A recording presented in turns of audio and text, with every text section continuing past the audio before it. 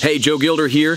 Normally I'm posting videos about music and audio, but when a solar eclipse happens right overhead and you live in Nashville, you gotta talk about it. The thing is, there are plenty of photographers and videographers in the world who captured amazing footage of the sun and the eclipse itself. I wasn't that interested in that. What I was interested in was capturing the surroundings and what happened here on the ground. Specifically, what does a solar eclipse sound like here on the ground?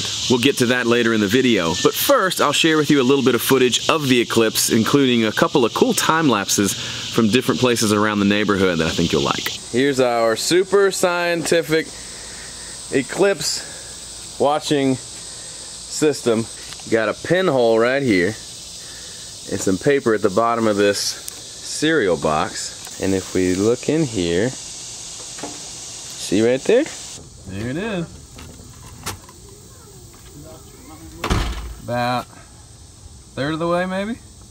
I've got this cute little zoom camera, wide angle lens, and I want to get a shot of the skyline, but there's trees everywhere, so we're going up to the roof. Kids, don't try this at home.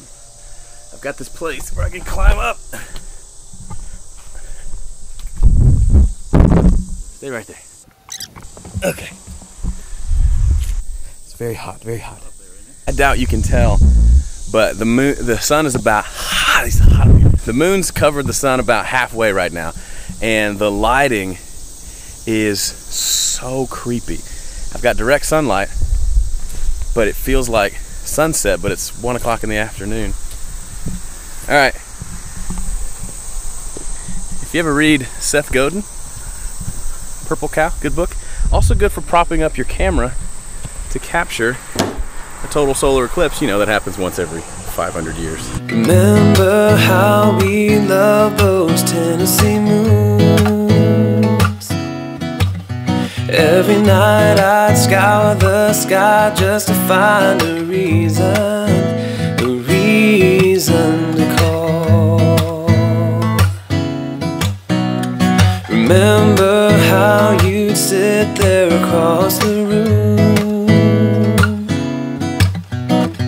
I would try to catch your eye only to find I got nothing to say at all. That's amazing. Look at the orange or the pink. So cool. I see a plant. There I see. Is that Venus, maybe? I see Venus, Mommy. Mommy, I see Venus. Y'all hear the crickets?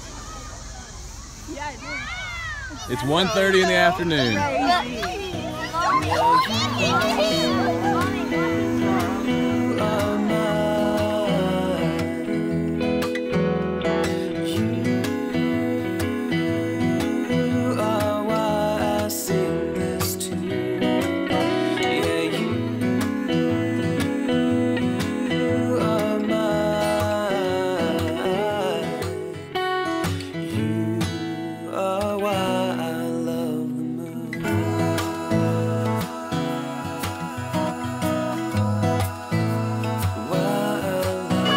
What'd you think about that? It was really cool. What's the matter? It was amazing. I was trying to get you. It's pretty fun, right? I could not get over how crazy it looked outside just before and after the eclipse. It was daytime, but it was dark, but it wasn't like sunset, but it kind of was, and everything was kind of greenish, orange. Anyway, super crazy experience. I hope you get to experience one day. Now, before heading out to experience the eclipse myself, I came down to the studio and set up these suckers.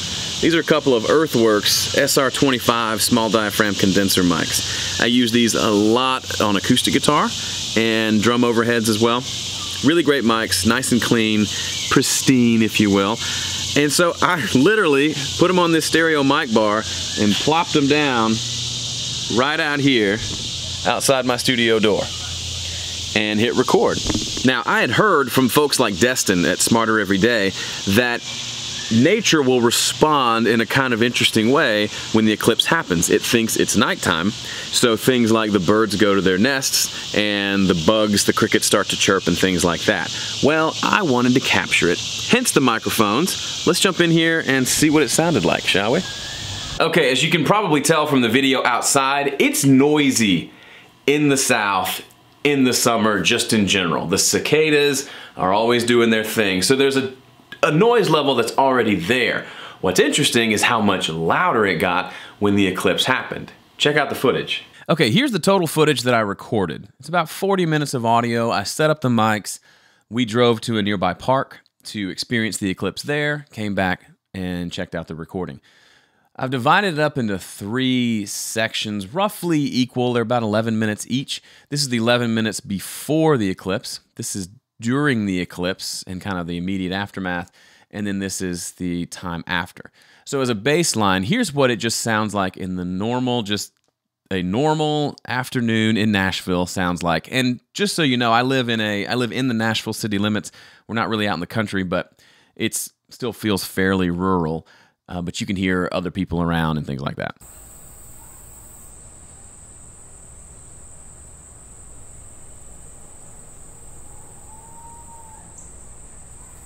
So you can hear people off in the neighborhood hooping and hollering and getting ready for the eclipse.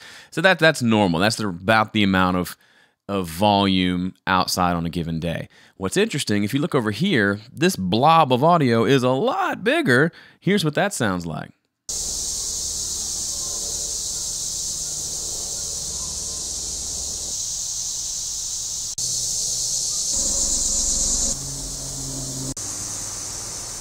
So aside from the normal sounds of traffic driving by and things like that, it is noticeably louder when the eclipse happened. And then what was also interesting is, like, long time after the eclipse, a good 10 minutes after the eclipse was over,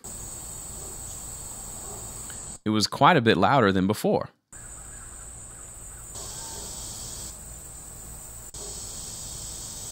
To review, before sounded like this. Once the eclipse happened and it got dark, it sounded like this. You can hear people screaming in the background. And then once the eclipse died down and the bugs chilled out, it was still kind of loud.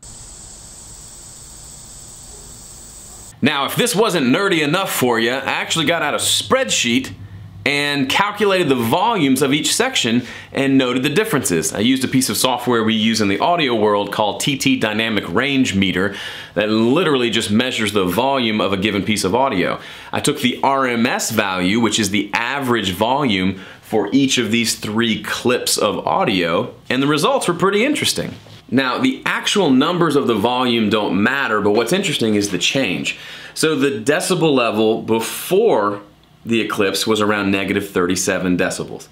During the eclipse was -23, after was -33. That means there was a 14 dB difference in volume between before the eclipse and during the eclipse. 14 dB! If you're not into audio and don't know what that means, typically it's understood that a 6 dB difference in volume is roughly a doubling of volume.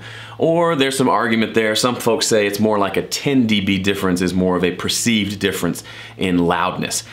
Either way, 14 dB is well over twice as loud just because the sun got blocked by the moon. I don't know, that's kind of interesting. Another interesting point is that the after volume was still, although it was about 10 dB quieter than the during volume, it was still about 4 dB louder than it was before the eclipse happened.